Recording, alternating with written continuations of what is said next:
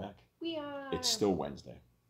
All right, next beer up in the hall is a local one. It's the Queen's Wit beer by Southern Tier. Southern Tier is technically not local because it is a New York brewed brewery. At 4001 Yancey in Charlotte, so it is brewed here in Charlotte. Yes, they have a satellite brewery here, and this is the Queen City, so that's cute. Makes sense. I like the can art. Looks like a playing card. Yeah. It's a Belgian-style wit beer. It says slice of refreshment. Brewed in collaboration with Southern Tier Brewing. It's a 4.5%. Got 10 IBUs. And there's a little spiel about the collab, drink local, North Carolina, yada, yada, yada, yada, yada. Brewed by Artisan Brewing Ventures, Charlotte, LLC. Boom.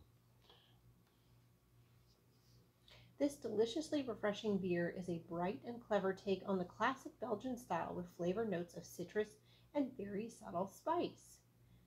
Play your cards right and sip this one easy on a sunny orange sky day. I like to play your cards right. That's funny.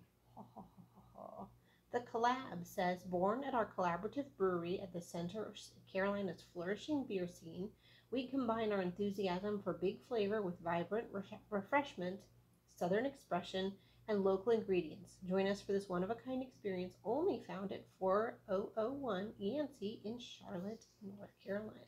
So it is definitely local. And there is 3 breweries at 4001 Yancey. It is Southern Tier. And what are the other 2? The ones that make Golden Monkey. Oh, yeah. You know what I'm I do. We've had their beer. Yeah. Shit.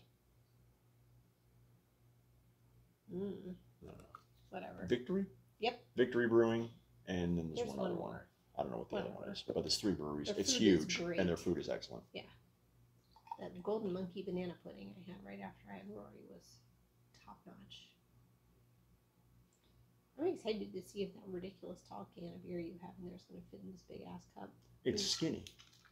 Should we get the boot out? Maybe. We have a ridiculously tall can of beer in there. Yeah, also a giant glass boot that we bought at a beer festival because we're adults. All right. I like how it's got that hazy. Look at that. You can't really pick it up on camera, but man, it looks good. Wit. Yes, it's the wit. All right, give it a whirl. It's wit-tastic. I smell the citrus right on the nose. Oh, yeah.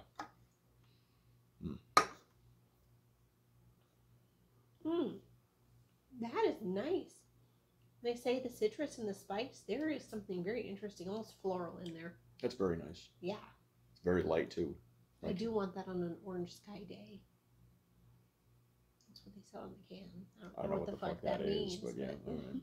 Hey, awesome. It's mildly sweet. It is citrusy. The citrus There's something else in there. more of an orange flavor than it is lemon or lime or anything else. Almost like a vanilla citrus, like a creamsicle kind of, like a light creamsicle. That is really nice. I'm a fan.